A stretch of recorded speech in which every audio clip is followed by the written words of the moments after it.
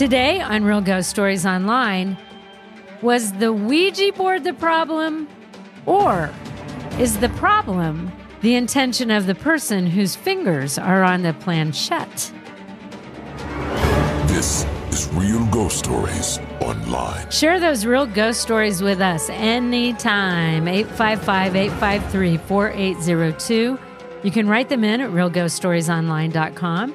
You can become a premium subscriber. You will have no commercials. You will get all the advanced episodes, and you can listen to every episode in the archive, which is like 4,000 and some. So you can sign up through Apple Podcasts. You can sign up through patreon.com/realghoststories or at ghostpodcast.com. I'm Carol Hughes, Kathy Gordon here today.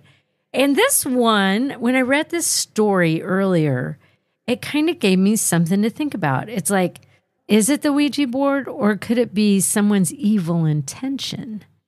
And they've got the fingers on their I fingers. think we on can the make this planchette. the shortest episode ever. Is it the Ouija board? Yes. Okay, next episode. Well, I mean, don't you think it could be like I've always thought, with a Ouija board, we've got our fingers on there and you could kind of direct it. Like, what's the name of the spirit with us? And you want it to be Bob. And it's like, B. Because Bob was always my go-to answer on the Ouija board. It always answered me Bob. Really? And I just randomly said Bob. No, that did. It always did. It would say Bob. And I knew I was going to marry some guy named Bob, but I didn't. He ended up being my father-in-law. I was going to say, but your husband's father's name was Bob. Yeah. So everything began and ended with Bob. That's right. And then I had a cat named Bob.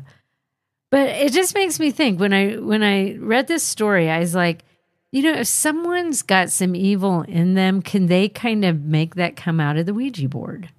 Well, so it's not just so. moving the planchette. It's kind of like an evil intent. So here's the story. Y'all can decide for yourselves. It says, hey, everyone, this is actually my second story I've written in. So without further ado, let's begin with the scariest story of my life. And of course, the names are changed to protect those involved. I read that kind of like a police detective. I know. Thanks. Well, who used to do that? It was kind of Dragnet-y. Dragnet, yeah. Okay. So back in 2009, I was a sophomore in high school, and I was currently dating this girl I'd been with for a few years at that point. One day I was with her and three of her friends messing around at her house, just hanging out. A fourth friend called, Ashley, who was not invited, apparently became jealous for whatever reason and texted everyone there except myself a bunch of rude things and essentially said she was not friends with any of them anymore, especially my girlfriend. I tried to read that in an Ashley sort of aggressive way. The consensus, truthfully, was that Ashley was a bit overwhelmingly toxic and just a bad vibe to be around for many, many reasons. This would later change, however. I don't remember much from the rest of that night, except my girlfriend in particular was upset and crying about the whole thing. We said our goodbyes for the night, and I went home. The next morning would have been a Saturday, as I woke up and did not go to church, which I normally did on Sundays. Prior to Saturday, me and my girlfriend had planned on hanging out for the day after she did her chores and got permission from her father. So I spent a good few hours in the morning simply awaiting a text saying I could come over to hang out. I eventually got a text, except it did not say what I had expected it to say. Back then, when a very long text was sent to your phone, it would tell you how many pages long it was, and if it was big enough became an MMS message that had to be manually downloaded and opened. I received a 12-page long text.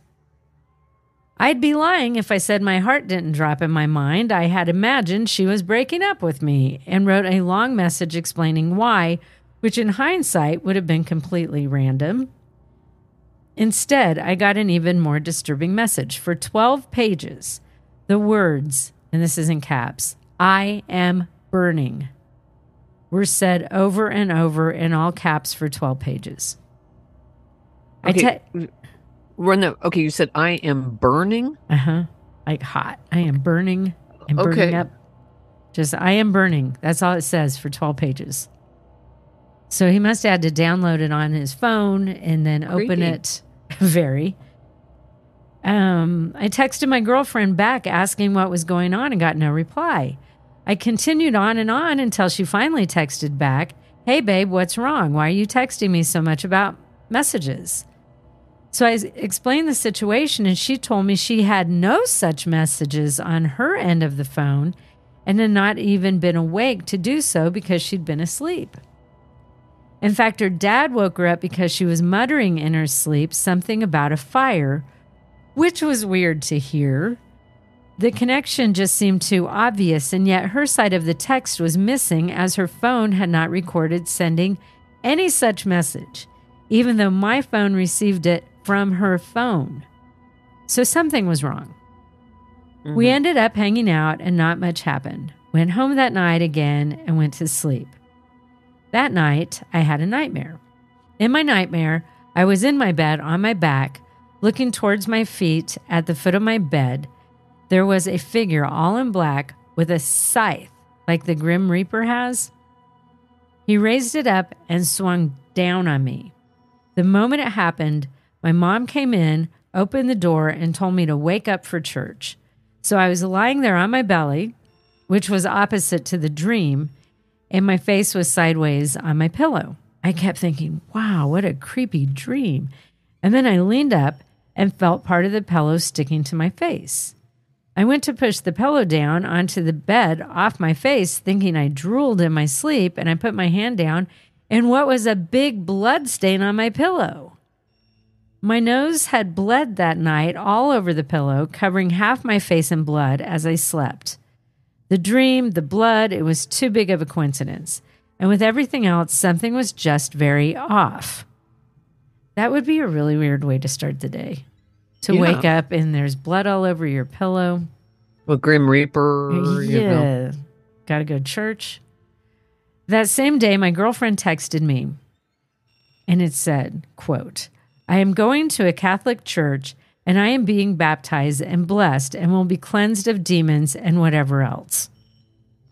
That was a very, very, very random text for her to text me. She had already been baptized and was Christian. So I asked why this was all being done, and this is what she told me hours later after the ceremonies were done. The night we hung out with my friend and Ashley wasn't invited, she hung out with her other friends instead. That night, they got a Ouija board out and began a seance. During the seance, Ashley apparently made contact with a spirit claiming to be an old lady. It was then revealed that she was a witch from the colonial era. Ashley then told this spirit to make my girlfriend's life a living hell. After all was said and done that Sunday morning, Ashley texted my girlfriend telling her what she had done and that she was sorry for everything and wanted to be friends again. No, absolutely not. Well, I think what we used to say was with friends like you who needs enemies, right? Right. Oh, so then it says she wanted to be friends again, which did end up happening for a short while. After this incident, it did seem things fell apart slowly. We stopped dating. People died in her family and mine, and many other personal things happened to her. This has made me wonder about whether or not the entity contacted was ever truly vanquished or whatever. In the years since, I do have nightmares of an old demon lady which forces me to say the name of Jesus to get her to go away. Is it the same entity again? I do not know. What I do know is people say Ouija boards are harmless, but that logic ignores the intention of a person and the existence of evil we cannot see. A concrete slab and chalk can be used to make a Ouija board. It doesn't matter if we made the concrete and chalk. If the intention is to contact evil from the start, then contact may be made by sheer will. That's deep. Oh, that's the end of it right there. So I don't know. That's interesting. And the dream things at the end there where he said he has nightmares of an old demon lady, that just could be pressed in your brain. You know, if you experience all this with your girlfriend and then she's talking about this demon lady, I could see how you would dream about that just because that was pretty scary. But it's kind of weird how it's written. It's like Ashley wanted to be friends again, which did end up happening for a short while.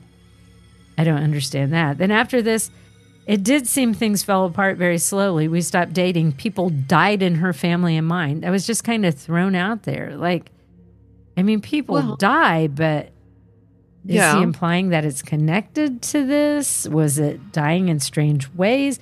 Is it like the Omen kind of people are dying like that creepy way? Or is it that your grandmother had cancer and died? Those things can happen. The other thing about this one that I don't understand is the baptized again. You don't just go get baptized because there's some, I don't know, girl that's acting weird or you had weird dreams or something. Well, and if you're Catholic, honestly, you really technically should just have one baptism for the remission of sins. I don't understand this, like just running out and getting baptized again. Well, and could you? Does your priest even allow you to be baptized again? Well, he shouldn't. That's why I'm confused over that. And it sounded like it was just like, well, I'm going to go get baptized to get rid of these demons or something. And I don't think that's the way that works. No, I think you'd need your priest involved. Well, and they talk like it, I guess, going to get baptized alluded to the fact that it was happening at church, but that just struck me as odd because you're supposed to just be baptized once. And is it Ashley just messing with him? Mm-hmm. Was there really a Ouija board? Was there really contact made with somebody? Or is Ashley just effing with everybody? And Ashley's like, oh, here's what I did. Oh, I'm so sorry. Let's be friends again. And then you said yes for whatever reason. I think after that, I'd be like, oh, hell no. Right. But so it could just be Ashley talking shit. Yeah. I don't know. That's a weird story to me. And I don't know. Have you ever had like dreams where something is happening in your dreams, and you're dreaming it, but it's actually really happening? Like your phone your phone's ringing, but in your dream, you have a phone ringing. Yeah. And then you wake up and realize, no, your phone is really ringing. Right. Yes. Okay, so in your dream, you have some reason to explain why there's blood all over your face, and it's the Grim Reaper in your dream, right? But you wake up and you've actually had a bloody nose. Yeah. Yeah. I think that dream was just a dream. That's what I'm thinking, and I think the other one, too, could just be a dream. Because if Ashley really did tell her this... And there are just some mean girls when you're in high school. And so mean. But it puts the thought in your head. So I could see you having dreams about that. Absolutely. Yeah. Is it the demon entity? I don't know that, but I could definitely see you dreaming about it. Yeah. I don't know. I just think that we have a lot of... You know what they say with friends like Ashley? Who needs friends? Yeah. Who needs You don't even need friends. It's like you're better off going through this world alone. My God. With friends like Ashley, I'm moving to a different state. Well, and, sometimes on this show, to me, some of the really scariest things aren't paranormal.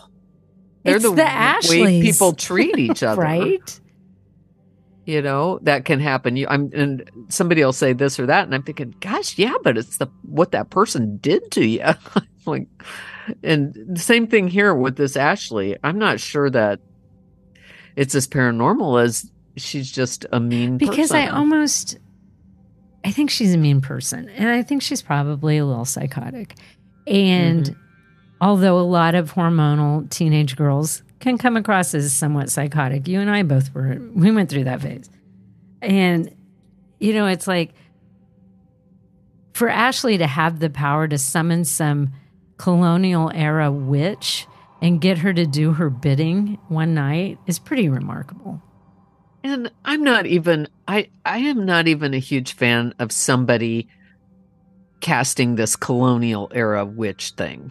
I think so many women were accused of this and that were not witches. So I'm a little bit disappointed that even came up in this story because women, perfectly innocent women were killed. Exactly. Or, hung or burnt alive. And I just think it's horrible. So I'm not even sure how much I believe in colonial witches, if you want to know the truth. I'm with you on that. So I don't know. Here's my thoughts. I kind of think Ashley is full of shit. I do too. I do. I think she put all that out there. Now the weird thing is him getting that "I'm burning" text, and it never came. And he got it from his girlfriend, but it wasn't on her phone, and that is weird. That's weird. I cannot explain that. Yeah, I think that one was pretty weird. But she had a dream that she was burning. Could she have been picking up her phone and typing that over and texting that over and over and over and over? Yeah, because I think that was prior to voice and voice to text. And then deleted it off of her phone. I don't know. Yeah. I don't know. Could she have done something weird just to mess with him and then acted like, no, see, it's not on my phone? Yeah. I don't know. Weird story. So here's another one. It says, my name is Andrea. I am from Salt Lake City, Utah. I have many stories I can tell, spanning from comforting experiences to dark ones, as well as a smart-ass spirit that used to tease my friends and family. But the one I've decided to tell you for my first time writing in is really two stories I always tell because they tangle together and leave everyone thinking. Like a story that leaves us thinking. I know. First off, just a little background. I come from a long line of gifted folks on my mom's side of the family, going back as far as we know it. My great-great-great-grandmother, Lottie, was the most in tune with her gift, I would say. Along with her daughter, my great-grandmother, it should be her great-great-grandmother. Well, anyway, there's lots of greats involved here. Joyce. So great something grandmother Lottie, then her daughter is Joyce. They would communicate with spirits regularly, usually with Ouija boards and things of that nature, and passed the knowledge down the line. I myself am an empath. I don't try to communicate with spirits like my grandmothers did. I just know when they are there and I feel their emotions, and I don't go any further than that. Anyway, on to my stories. My grandma Lottie and my mom were very close, and before she passed away, Lottie gave my mom a Cabbage Patch doll and told her to take care of it so she can give it to her daughter when she comes along. My mom, being 19 at the time, didn't think much about it because, grandmas. It wasn't too long after that she'd passed away. This info ties in later. Fast forward to about 5 years after that, my mom was about 24 and was out at the bar with her friends when she met a man. She went home that night and told my grandmother, I just met the man I'm going to marry, and sure enough, she had. About 4 months later, my mother was pregnant with me, and 9 months after I was born, they got married. FYI, my parents will soon be celebrating their 23rd anniversary, so bar meetups do work occasionally. Once in a while. Well, it can happen. When I was about 2 years old, my mom had put me down for my nap and decided she wanted to redecorate the living room a bit and had a couple of her pictures she wanted to put around. One was of my grandma Lottie. Side note, I don't remember any of the following conversation. After I was done with my nap, I came walking into the living room and stopped dead, seeing the picture of Lottie. I turned to my mom and said, "Hey, I know her." My mom came over to see what picture I was looking at, and knowing that I had never seen this picture before, told me, "No, you don't, sweetie. She died before you were born."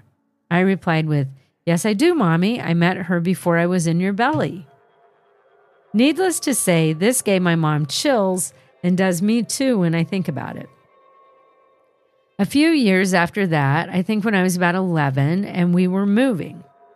As we were packing up the living room, my mom had my dad climb up a stepladder to get the tchotchkes off the top shelf, which included the Cabbage Patch doll Lottie had given my mom.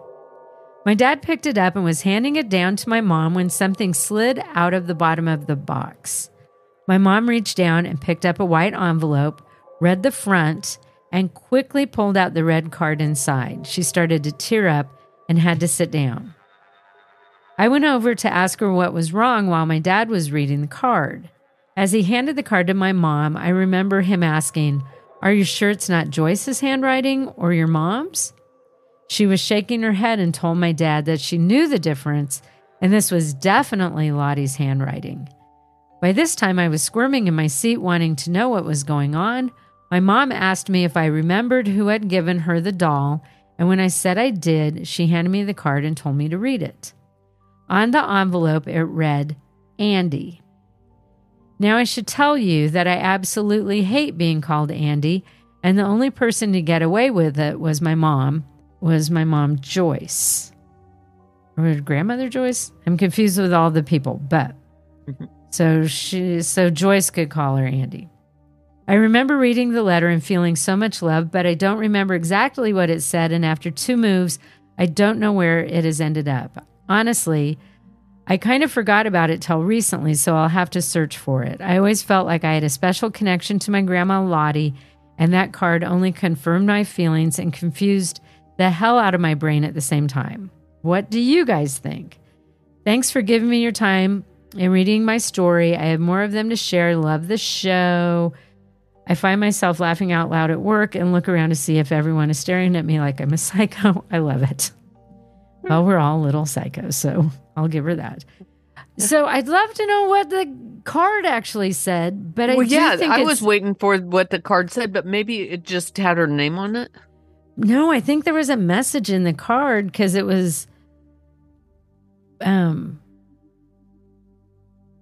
it had to have been, because I was looking.